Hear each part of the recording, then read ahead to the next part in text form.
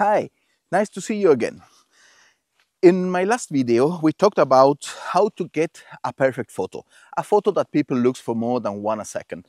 And I told you that a good photo has two aspects, the technical aspects and of course the creative aspects.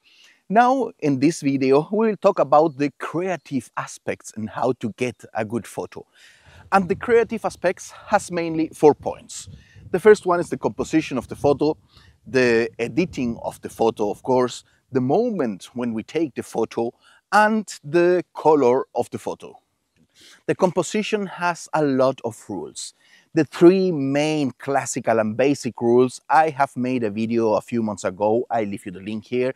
But in this case, in this video, we will talk about 3 other composition techniques that are very important. And these are the use of negative space, the use of depth, and the use of symmetry and patterns in photography. So let's start with the negative space. The negative space is all the area that surrounds the main object in the photo. The negative space, also known as the white space, is all this part of the image that keeps clear and not includes the main object of the frame. It can sound strange to leave all this space free in the image, but it plays a major role, a crucial role, just to emphasize the main subject in the image. It already can help you to add some loneliness, some calm in any kind of photography you're doing. Using negative space, it not necessarily refers to use a big, huge amount of space inside the frame with a little small object inside. You can also use a small part of any kind of surface or texture or whatever you want and just choose a little part of this to show the negative space. Negative space is not something that you are looking for. So where can I find an empty or negative space? No.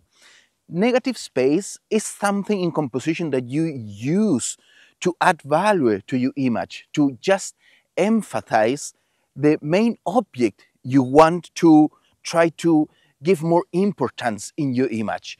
And it can so simple as, for example, this tree. I want to take a photo of this tree, trying to show the location and trying to give more importance to this tree. So I will use all this space around of this tree to give some mood and to emphasize this tree. You need to think in how this space interacts with the object you want to keep more important inside of the image. In this case, for example, you can consider a boat in the middle of the ocean. You can consider a bird flying in the clouds, whatever. But you always have to think in how interacts this space with the object I'm taking the photo. The next technique of composition is to look for symmetry and patterns. You always need to find patterns that are repetitive in different aspects. You need to look for symmetrical shapes or elements that balance each other in the scene. Symmetry and patterns can create a sense of harmony and order in the image. Symmetry and patterns are really powerful elements that can add really value to your photograph. The symmetry and patterns can add a visual interest and structure to your image. But the question is, how can we find these patterns and symmetric shapes everywhere? Well, here are a few hints on how to do it. The first way we can find it is to look in the nature. Look around your environment, such as reflections in water, symmetrical architecture, tree leaves, or any object with a balanced shape. Placing these elements at the center of the frame can highlight the symmetry and create a harmonious image. The next way is to look for repetitive patterns. Where we find repetitive patterns? Maybe in architecture.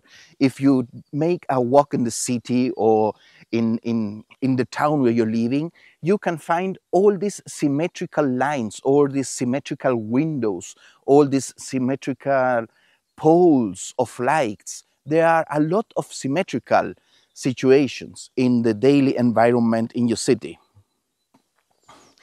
Something very interesting is to sometimes break the symmetry. Sometimes breaking symmetry can be as effective as highlighting it. Experiment, for example, with breaking repetitive patterns to create a visual interest. For example, you can introduce an asymmetrical element into a predominant symmetrical composition to add some kind of tension to your image.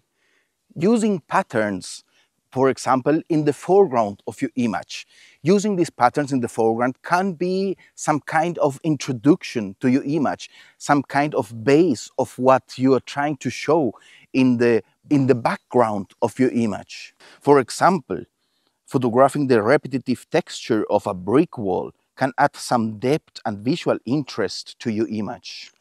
By introducing symmetry and patterns in your photos, you can add an additional value of visual interest and create stronger, more dynamic composition.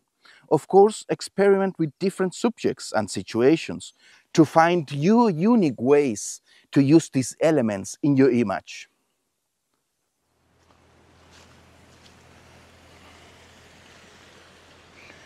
And so, let's go to the third point of composition in the creative aspects of a good photo. In this time we will talk about the depth. What is the depth? Of course, after having seen what is the negative space, the symmetry and patterns, now we need to try to get a three-dimensional photo. And how can we get a three-dimensional photo if a photo is just a bidimensional print? The way we can achieve this is searching for a foreground, a background, and a middle ground. That means something in the front, in the middle, and in the back of the photo. In my way, how I do this, the first thing is to look for something I really want to take the photo, and that will be my background.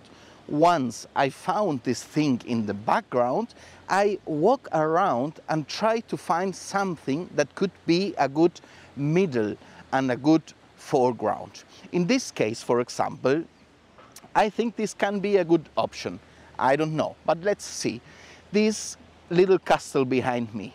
We can use this castle as a background, and I walk around the castle trying to find something good to use as a middle ground and a foreground. But there was really nothing interesting until I reached this little lagoon. I think this lagoon could be a good foreground for this castle. And what will I use as a middle ground? Maybe the reflection of the castle in the lagoon. So let's try if it works.